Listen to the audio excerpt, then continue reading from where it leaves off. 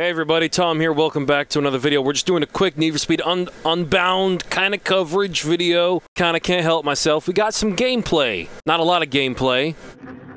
Alright, so this is in 4K. We're not actually... I'm not uploading this in 4K. I got this from Theo's, aka Black Panther's alternate channel, the Knobheads. And so big shout out to them. I also found out, confirmed on Twitter by someone, I can't remember who, you can turn off all these cartoony effects if you so wish. You don't need the crazy smoke effects either. Let's see what those look like though. I think the game looks kind of cool. I personally, I mean, I'm an old Need for Speed World player. I like the trails from the lights, so I'm cool with that. Also, look at this freaking, look at this S14. This S14 looks insane.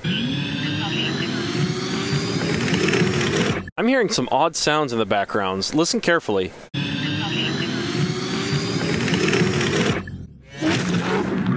I was hearing a whole bunch of engines and stuff in the background. I heard like some kind of V8. The V8 sounded vaguely familiar. Look at this freaking wing on this S14. It's insane.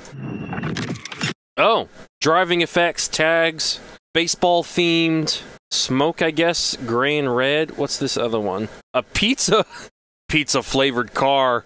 Oh, I would build a car that looked like a hot Cheeto and just have this coming off of it. Oh, purple and green. Shoot, the Racing Joker. That actually might fit me. I might trigger some people if I get this, though. I don't know. I'll have to do a poll and see what people think of all these effects. So oh, we got colored exhaust flames. That's not particularly new, but cool. I honestly think these effects look really neat, but that's just me. As long as they're not too invasive, I think it's alright. We got pictures of characters next to their names here. Let's go back a bit. I kind of like the look of the gauges. I think they're much nicer looking than the ones in the last game. We've kind of seen this area before, I think, from the reveal trailer. We got the cops here. These effects around the wheels are kind of odd, these spiral things. Hold on a second. This car sounds freaking insane. This is not what an S14 is supposed to sound like. What the hell was that on the roof of the car? Hold on. What is that? Is that the roll cage? Did they take the roof off of this thing? What the heck is this? So it looks like doing certain things can gain you nitrous, because I saw oncoming drifting. So you can do different things to increase your nitrous and regenerate it. Airborne. Cool. It also looked like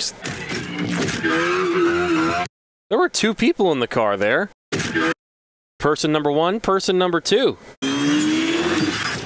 I think the person just crashed out, whoever recorded that. But we got some Need for Speed Unbound.